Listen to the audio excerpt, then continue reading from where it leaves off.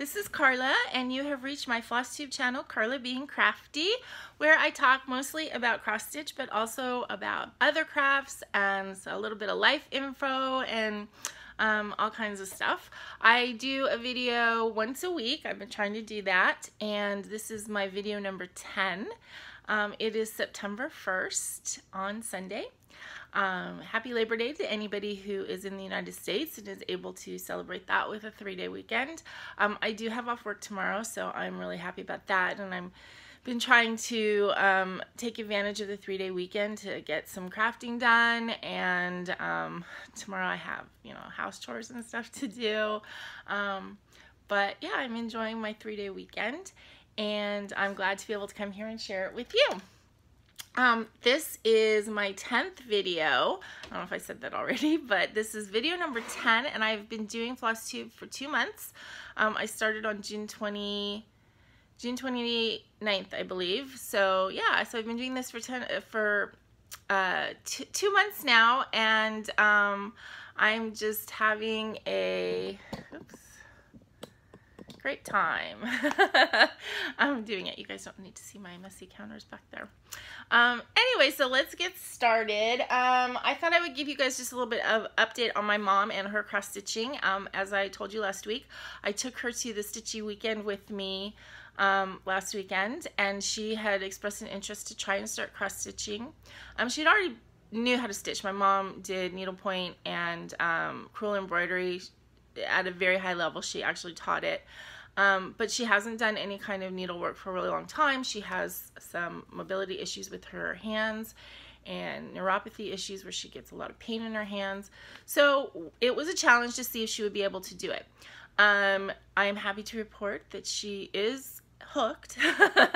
She did have some challenges this week, which I think that we have addressed. So we'll just have to see if it's something that she can continue to do. She started out using monk's cloth and a really huge needle. She was having problems because she was dropping the needle a lot. Just, as she would make the stitch, it would slip out of her fingers. And when she would drop it, she either couldn't find it or couldn't reach it. So that was an issue, which she solved by deciding to, instead of doing a loop start with her doubled thread and having the loop at this end away from the needle, she decided to double her thread and actually put the needle through the loop. So the needle is in essence attached to the stitching, and it makes it harder to frog out any mistakes, but if she drops the needle, then it's still attached. So that was solved. She started out using monk's cloth, and just was having trouble with it because the threads in it were just kind of loosey-goosey, and it was very easy to split those stitches. So even though the cloth and the holes were bigger than the 11 count Aida I got, she decided to try the 11 count Aida. In using that, she had to go down to a smaller needle. That didn't seem to be a problem, especially since she had started using this method to kind of attach the needle. Although the needle that I have is actually tight even for that. So I did, I got her a package of, oops. Oh, I just tore the package apart. Anyway, I got her a package of other needles. I don't know if these are thinner, but we'll try them out. And I think they have a little bit more of, they're still blunt, but they have more of a point on the bottom, so I think they might be easier for her to use. So she is really loving it. So we'll see. She's been enjoying herself and stitching a lot and getting kind of hooked on it, as we all do, to where it's hard for her to put it down. But again, she does deal with neuropathy in her hands and just gets pain after a while. And when that happens, then she has to take some medicine, and and it's very difficult for her to stitch when her hands are in that much pain.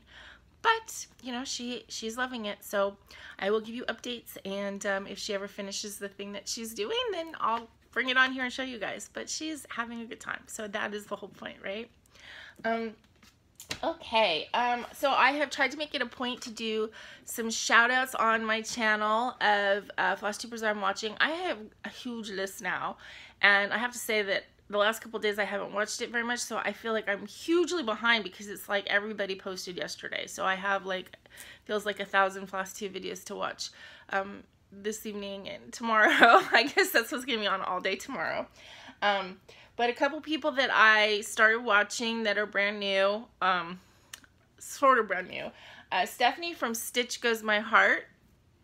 She is not new. I guess she had a channel with a friend and they decided to split and do separate videos. So she has her first 2 videos posted and she seems lovely. I watched both of her first 2 videos. She's very enthusiastic. I think, I could be mistaken, but I think she's part of like the Northwest people who go to Acorns and Threads. So she knows that whole group. And I feel like I watch almost all of you guys and I feel left out. I've actually looked at the train schedule to see like, gee, if I wanted to take a trip to go up to like Portland and go to Acorns and Threads, and it would take a whole day to get there and cost over $100 for one way. So I really want to be a part of you guys, but I just don't think I can do that. But I don't know, if anybody wants to send me a train ticket, I'll come. And then the 911 Stitcher, she's only had 1 video so far. She is in Southern California. In fact, she said her husband's a police officer or a police investigator. I'm not sure exactly what. She said he does like bad, I don't know, crimes or accidents or something like that. So it's like, she's like, you don't want to be involved with my husband in his official capacity because it's never good. But he works in Anaheim where I live. And she used to work in Anaheim, but she lives, I don't know, in Corona or something like that now. So she, I think, is part of the Southern California Stitchers. And so eventually I might get to see her at a retreat or a stitching day or something like that. I'm sorry, her name is escaping me, but it's 911 Stitcher, and I'll link everything below. And so she just started her first video, and she's very interesting to listen to. She has a lot of interesting life stuff to share, and you know, and her stitching of course is lovely as well. So those are the 2 people that I am shouting out this week. If you have a FlossTube channel and I haven't mentioned you, then please leave me a comment and tell me, go watch my videos. I mean, I'm not offended. I try and be kind of subtle when I go on somebody's and I leave a message like, I just started one, hint, hint. But don't be subtle with me. Say, go watch my videos. I think you'll find them interesting, and I promise I will go watch. And then I will try and put you on my list to shout you out. I don't know how much influence I have, but doesn't matter. We're all supposed to be in this together. So anyway, finishes. Oh my God, you guys, this week I had finishes. I finished the project that I've been talking about since my very beginning of my channel for my best friend Tracy. I finished the Vino Bianco to go along with the Vino Rosso. So these are gonna get put in the mail on Tuesday along with her little sachet I made for her. And there you go. I signed this one, and I couldn't find a place to sign this one, so I figured since they're going to be together that would be sufficient. I'm a little embarrassed because, as I said before, I'm sending them to her raw, you know, no framing, nothing, because she wants to be able to do that herself since she has really specific needs as far as where she's putting them. But that means she's going to be able to see the backs. So I'm going to show them publicly so everybody sees them. They're a little messy. I think it's the nature of this type of kit because there's a lot of color changes plus the beading. So you have, yeah, so you have threads skipping everywhere. But I think they came out really nice. They were fun to do for the most part. And I'm so glad that I'm going to be able to have a little tiny bit of me in my friend's home. And yeah, so I'm excited about that. And I also finished my Black Cat birthday sal that I did for the month of August for my birthday. And I finished actually her and the Vino Bianco on the same day, on Wednesday. So I had a very prolific evening. And I was sick, so so I did this with a temperature. So this is Nora Corbett's Red Kitten. Oops.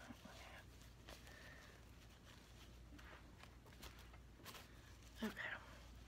Now, I did make just two small changes to this. Well, I chose my own threads, first of all. I just looked at the colors that she was using, and I used Needle Neccessities for the red and the skin. The cat is Black Whisper, like it was called for. Down here, this was supposed to be White Whisper. I decided to use a silver gray sort of whisper instead, because I kind of wanted to take it out of the realm of looking really like Mrs. Claus. And I know that there's a whole series of these with the red dresses and a animal or presents or something, and they were done kind of like as a Christmas series. Obviously I'm doing just the one, and I didn't want it to look Christmas, so I decided to do this a little bit silvery instead. And then I added this is DMC sparkle floss into, there's actually 2 shades of red, and I used 1 strand of each just to make these little stitches that, you know, I kind of wanted it to look like, you know, a feather boa where there's the big feathers that stick out. So I kind of made it look like that, I think. And so I added that little touch. And I have a frame here for her. I'm going to try and frame it, well, I am going to frame it myself. The success of which we will find out. I will show it to you next week or the week after, whenever I get it framed. And so she is going to go on my wall in a frame, place of pride, as my first black cat birthday sale for 2019. And yeah, I just kind of want to keep holding her up and staring at her because I really love her. So those are my finishes this week. My cross stitch finishes. I do have something else to show you a little bit later in the video. Okay. And so I thought that, so the 24 hours of cross stitch acrostic that I talked to you guys about at the beginning of the month, or the end of last month, I did pretty well on it. I think I was a little bit, I don't want to say overly ambitious, but I put more whips on here than I was truly working on, because I kind of found my groove in,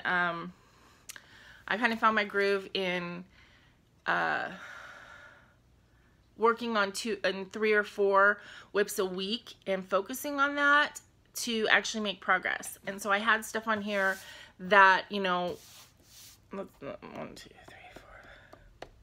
So there's 10 acrostic, 10 letters in the acrostic, and I kind of had a different whip for each one. And some of these I just really didn't work on this month. But if you take those off and put in other things that fit, I pretty much finished it.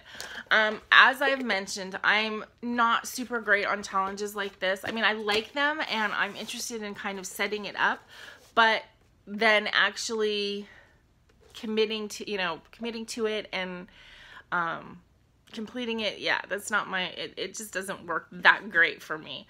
I did print out the September one. And again, I'm going to try and do it. I haven't filled out anything yet. It's Shorter Days is the one for September. But I'm kind of using it as a guide, not a commitment. And I am still stitching like pretty much every day. I didn't stitch yesterday, but that's because I was sewing. So you'll see the results of that a little bit later in the video. But, yeah, so I'm using it as a guide, and I mean, since this is like a game that you're playing with yourself, it doesn't really matter. I do enjoy finishing and checking it off, but if I get to one and I'm actually working on something else instead, it doesn't matter. Maybe what I should do is pick a focus piece that I'm working on that month and see if I can plug it into everything, and then knowing that if I'm working on that all month that I will complete it. But anyway, so those are my plans for that acrostic type thing. Oh, the other thing that I did participate in this whole month, except I missed yesterday, which was day 31 stitchy friends that you got through Common Threaded Stitcher, and you know, I would have a really hard time answering that anyway. I'm gonna have to think about it. There's so many people that I met through Common Threaded Stitcher and then on the FlossTube comments as well, and they kind of overlap, so I'm not sure who, but there are definitely people that I now follow more closely, I guess is the right way to say it. You know, I'm following multiple people, but there's certain people when they pop up, it's like, oh, you know, that's George, or that's Nicole, or that, you know, so the people that I kind of have met through both Common Threaded Stitcher and my FlossTube. But one of the things last week, one of the prompts was about scissors, your favorite scissors, your scissor stash, or something like that. And I noticed people were putting out pictures of their scissor stashes, which, you know, some of them, there's a lot. Almost everybody had a stork-shaped scissor, and so of course that made me curious why, and I put the question out there and nobody answered it, you know, and like everybody's probably thinking, why don't you Google it yourself? So I did. I Googled it myself on why embroidery scissors so often are stork-shaped. So I thought I would tell you guys in case anybody else has that kind of curiosity as well. So what it stems from is that midwives, originally midwives were also the ones who did a lot of embroidery and cross stitch, and midwives had these stork-shaped clamps that they used to clamp off the umbilical cord after they delivered a baby.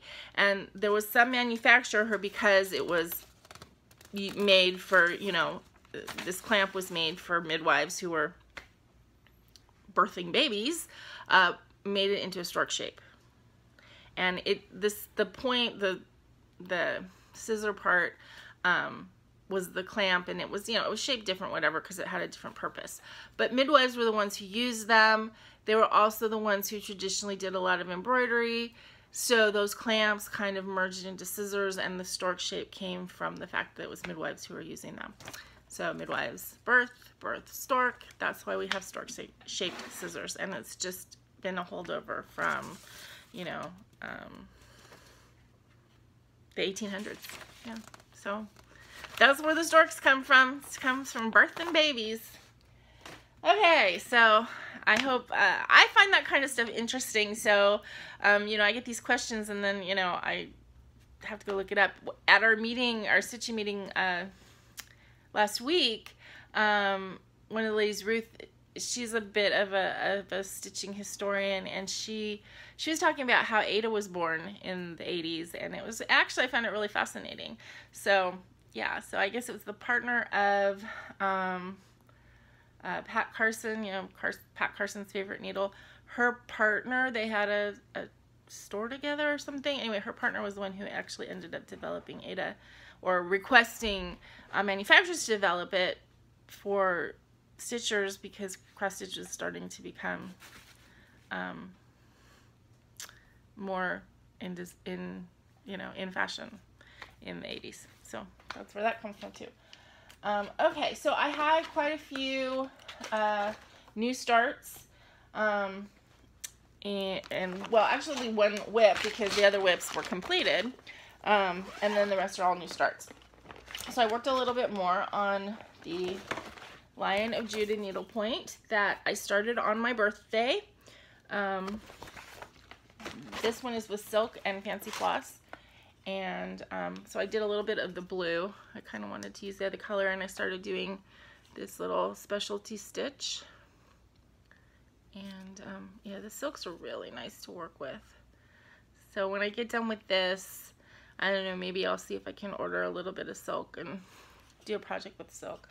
I forgot, you know, in the couple months I've been doing this, I really enjoy doing needlepoint too. So, and I never done one on a frame before, and I like it. Now, I don't know what it would be like if you're doing a big one, having it, you know, I don't think I'd like holding a huge frame, and I'm not going to invest in any kind of stand or anything like that. But I might, you know, once this is done, start another small needlepoint project, and also do it on a frame. But so that is that whip, and I only worked on that one evening, just for like a couple hours. I don't even think it was a couple hours, but yeah, I enjoyed doing that. So my other three are 3 new starts. that I've talked about 2 of them. This is the 3rd one. So I got this little pattern from Erin, 2 Martini Stitcher. It was part of the birthday present package that she gave me. And I just liked it because, you know, we're getting into fall and it has the pumpkins, and I just thought it would be fun to do something a little bit fall-y that was little that I could kind of put with my Nevermore. So I'm not very far on that. Just started that pumpkin, and I pulled flosses for it from these are the overdyed flosses mostly that I got from eBay and the Etsy shop, and I'm sorry, I can't remember the name, but it is in a couple episodes back. Yeah, so I just pulled colors that kind of matched the colors that were on it, and started that one. Then I started Froth and Bubble. This is the Long Dog Sampler, and I am participating in a SAL with Carolyn Zook, I think, is the one who has started it. It is hashtag Long Dog Sal, so it's any Long Dog sampler pattern. And I think Carla from Rolodex Stitcher is also doing this one, which I think I enabled her. I think she saw it on my channel and went and ordered it. So this is Froth and Bubble, and I am doing it on a white Opal Aida, and this is like really, really stiff fabric. I'm not sure how I feel about it yet. It's hard to get in the hoop, but I think it looks really pretty. So I don't have very much of a start, but I did start it. That is the Black Cat needle minder that Erin sent me, and it is a needle minder that you can get from Abby Top Knot Stitcher, and it's really cute. It's very detailed. It's like, it's funny. It almost is like, oh, this cat's watching me while I'm stitching. And that is actually, I'm using the called for Gentle Art sampler threads, except for the Raven. I'm just using DMC 310 for the Raven. I did get one skein of Raven to see, like, oh, if I really needed it. And, you know, I mean, it did have a little bit of like a green variation in it. I just didn't think that it made enough difference to spend that difference in price, because it called for 10 skeins of that floss, and when you're looking at a difference between 56 cents a skein and like $2.40 a skein, yeah, that's a big difference. So I decided to go ahead and just do the DMC for that.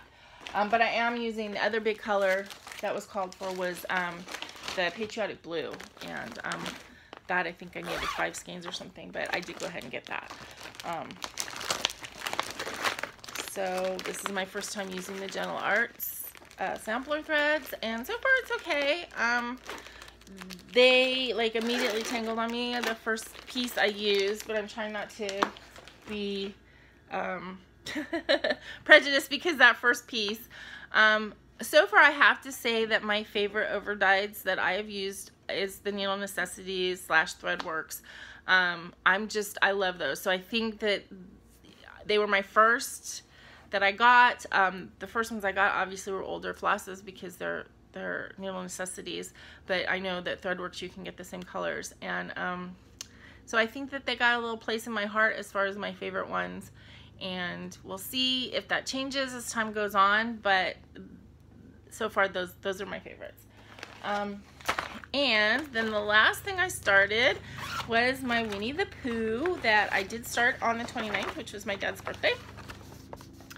And this is the one that I had the hot debate exactly going. But the question about what color floss I should use for the balloon, the consensus seems to be blue. Most of the people said blue. Blue was actually what I was going towards as well. These were the three colors, the blue, green, and purple. and they're all 3 gorgeous flosses. I had a couple people vote for the purple. One person I think said green, everybody else said blue. And I was kind of leaning towards the blue anyway. So blue it will be. Oops, hold on, I just dropped my black. Oh, sorry for that shot on my head.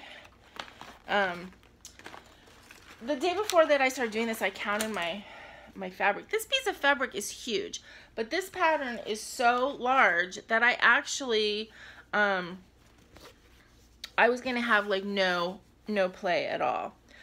So what I'm actually doing is I'm cutting out the first 20 rows, which, so on the picture I'm cutting out like this little strip. So it's gonna take off this 1B, and then the balloon is gonna start closer to the edge. And even doing that, I only have like 1 inch or less on each side. So I'm not gonna be able to frame this or anything like that. I think it's gonna look better as a wall hanging anyway. So that's what I'm gonna have to do though. So as you can see, I just started on the black. I think I'm gonna do actually the whole outline of the black balloon and then fill it in. So this is kind of gonna be more of a relaxing stitch, a little bit mindless, and because I'm using an overdyed, I'm gonna do it like this, you know, like around and back and around and back, so that that's how the variation goes. So that doesn't look like I got a lot done, but that was an evening's worth of work. And I mean, this is a huge piece of fabric, so that tells you how big this is gonna be, you know.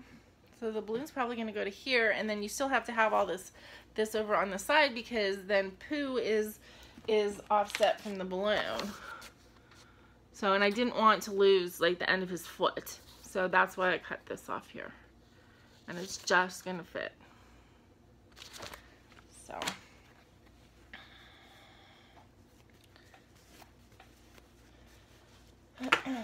So I have those 3 pieces to focus on this month, and then I'm also going to, I definitely want to work on the project for my brother. I'm not pulling it out showing you because I didn't work on it this past week.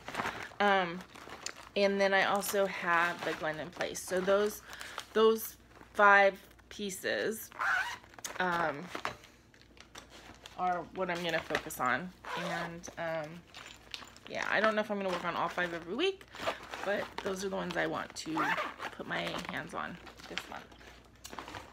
Okay, so when we get to haul and stuff, I didn't really have that much cross stitch haul this week. I put out a little extra video that you guys can watch. I got 2 books from eBay. So the first one was this, The Magic of the Forest in cross stitch and watercolor. And I did kind of a flip through of it on this extra video and just showed a lot of the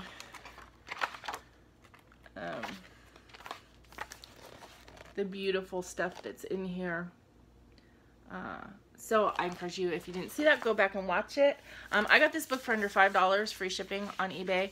I don't know how many are left. When I looked before I did that video, there were at least 5 copies. At different prices. It went up as high as $17, but there were ones that were in the $7 range. I do know a couple of people watched the video, said that they were going to go look for it, so I don't know what's left. But I went on eBay after that, and I was kind of at the end of the month, so I didn't have the funds, but I just kind of did used books cross-stitch, and there's a lot of stuff that you can get on there if you just keep an eye out. I also got this book. This one was $3. The Artful Ribbon, and it's ribbon embroidery. Honestly, I don't know if I'll ever do this, but it is so pretty, and I'm kind of like a sucker for flowers and stuff. I don't know, you guys may have already have figured that out. Yeah, I don't know if I'll ever do any of these things, but I really like having the book. I like looking at it. I like thinking about maybe doing it. And so this was a nice book for me to get, again, for $3 on eBay. So other than those 2 things, the crafty stuff that I spent my money on this past couple weeks has been at Joann's, getting fabric and stuff to make project bags. So, I fell down that rabbit hole a little bit. I did used as my guide 2 videos from Nicole on Darvana Lee Design Studios. She's in Australia and she just started a FlossTube channel. I did talk about that last week, but she has a channel that she's had for quite a while with all kinds of quilting and other tutorials, so sewing type stuff. So she had one video for a small project bag using lace zippers, and I was really attracted to that because the zipper's on the outside and the zipper becomes the decoration.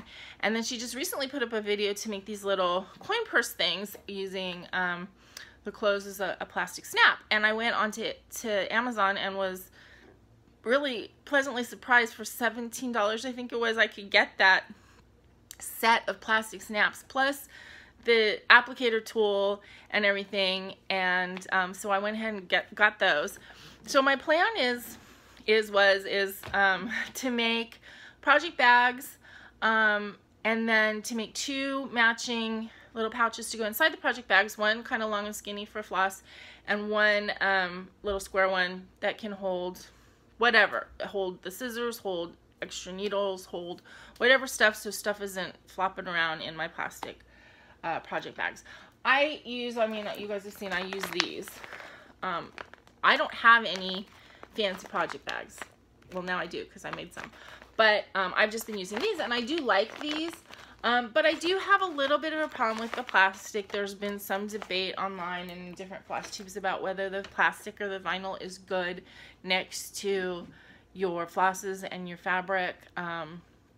And I kind of like the idea of having a fully fabric project bag. As far as being able to see through it, I don't have enough projects going that I need to worry about that. Like, I'm going to know what's in what. So I got stuff at Joann's over the week, and then I went yesterday and got a little bit more. So I have a lot of fabric to make a bunch of different project bags. I came home yesterday and did cutting. I cut out the fabric for six sets. That took me forever. Nicole doesn't even show the cutting because, you know, I mean, she's talking to quilters and people who, for the most part, are familiar with fabric, and, you know, so she already has her pieces cut. That was probably the hardest thing for me, was cutting out the stupid fabric. First of all, I don't have very much space to work with. So trying to fit everything into my small little space, you know, and dealing, if I got a larger piece of fabric, then that was a little bit challenging. And I did find later when I went to go sew stuff that I was not necessarily straight in all my cutting and not everything matched. And so that was a little bit of a hassle for me. It also took a really long time. In fact, I overdid yesterday because I went out shopping in the morning. I'm not, I mean, I don't talk about it here. I have really bad back problems and knee problems. So for me to go, when I go shopping, by the end of walking around a store, I'm in a lot of pain.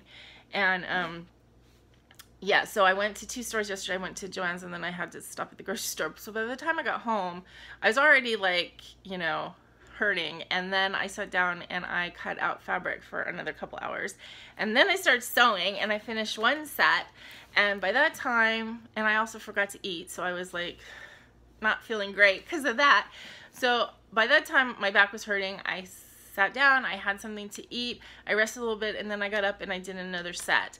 That was probably a mistake because I was already tired and in pain, and my second set of project bags is not as good as the first set because I think I was just not paying attention and rushing. So I realized that if I'm going to sew, I have to have all my faculties with me and not overdo. But I still wanted to show you what I did. Now, I changed the measurements a little bit. Of course, I can never follow instructions completely, so I did change all the measurements a little bit. The tutorial that Nicole did, she made kind of a square project bag, and she started out with a piece of, I think, 10.5 by 20, and ended up kind of with a square project bag. I wanted my project bags to be bigger, so or wider, so I did 14 by 20. On most of them. Sometimes some of them I had to cut 14 by 18 because I was using a fat quarter, and if it's a directional fabric. So I came across a bunch of different challenges. So some of them I did 13 by 20, some I did 14 by 18. So I'm going to end up with different sizes, and I think I actually need to cut bigger pieces to start even than I did, because I am not as good with my seaming, making it really small, like 1/8 of an inch turns into 1/4 of an inch, and yada yada. So, but I mean, the ones I got are, I think, good. So my first set is this flamingos. So I've got my 3 pieces here. The main piece is this flamingo bag with the zip that works. Oops, of course I say that and then it sticks. And then the fabric inside is just like a purple. It's really cute, don't you think? Now this is a directional fabric, so they're upside down on the back. It doesn't matter for me.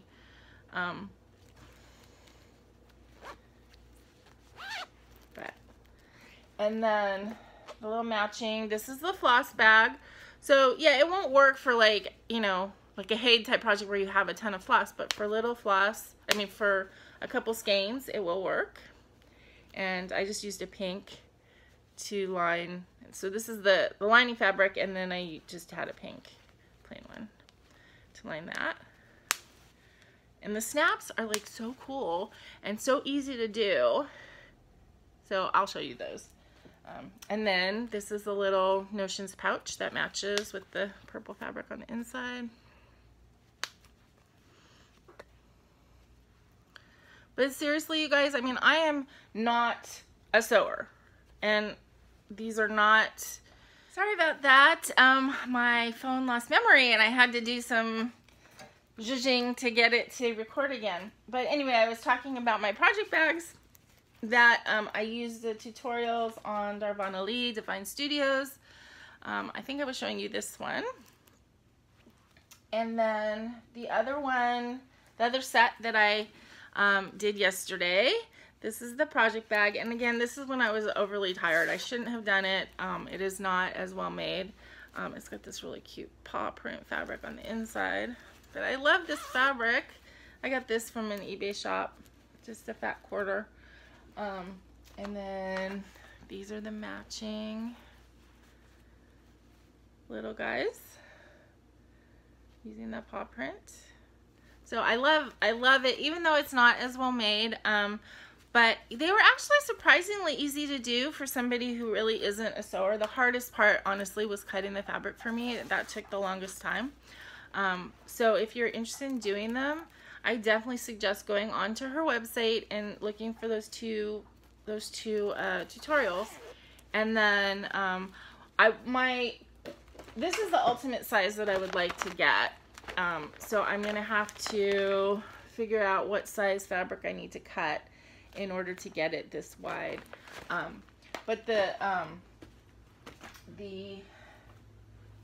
zippers, I got really long ones. I got these on Amazon. It was a pack of 20 or 40, I can't remember, for under $20. And I like the way it looks, you know, doing the top stitching, so you don't have to set the zipper or anything. And it adds that decorative element.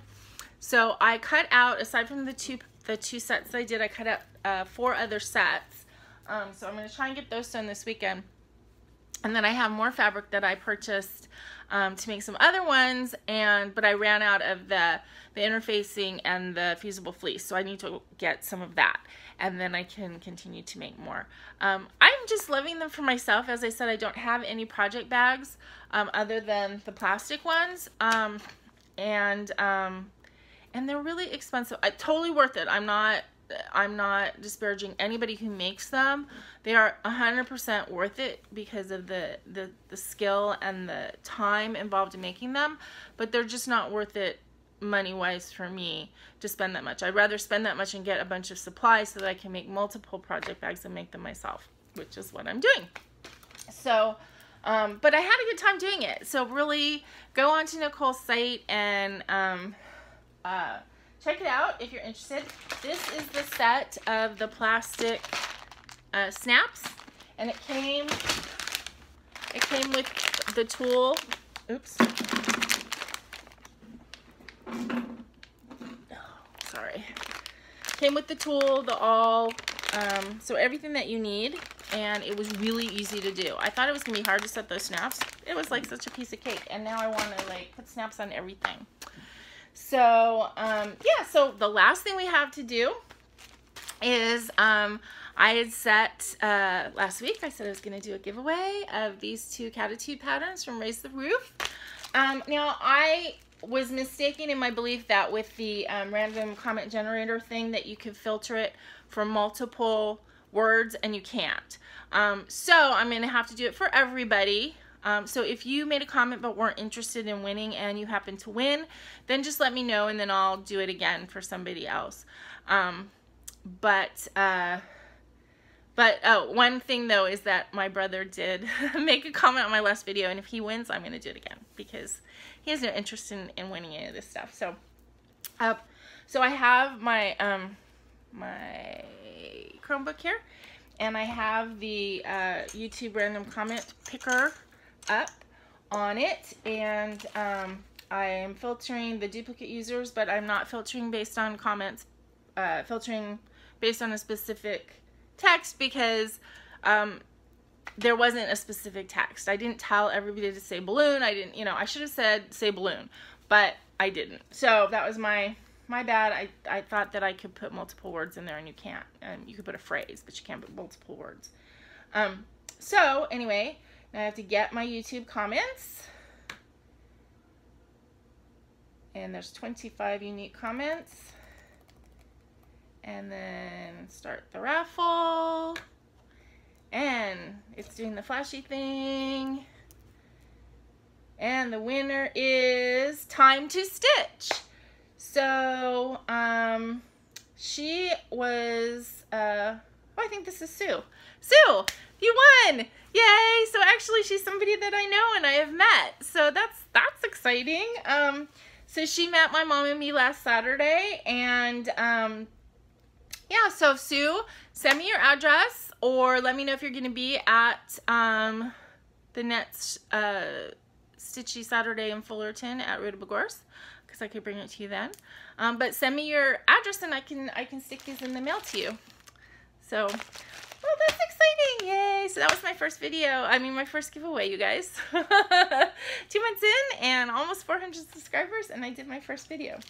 So anyway, I've had a really good time with you guys these past 2 months, and please continue to comment, subscribe if you haven't subscribed. Yeah, it's really thrilling, and I'm trying to answer everybody's. I'm like a couple days behind, so if you sent me a message in the last couple days, I haven't answered you yet, but I will this afternoon.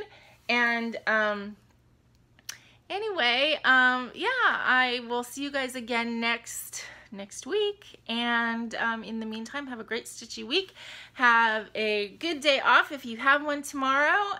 Do lots of fun stuff, whatever makes you happy, and always remember to be content, be kind, and be crafty. This is Carla. Bye-bye, you guys.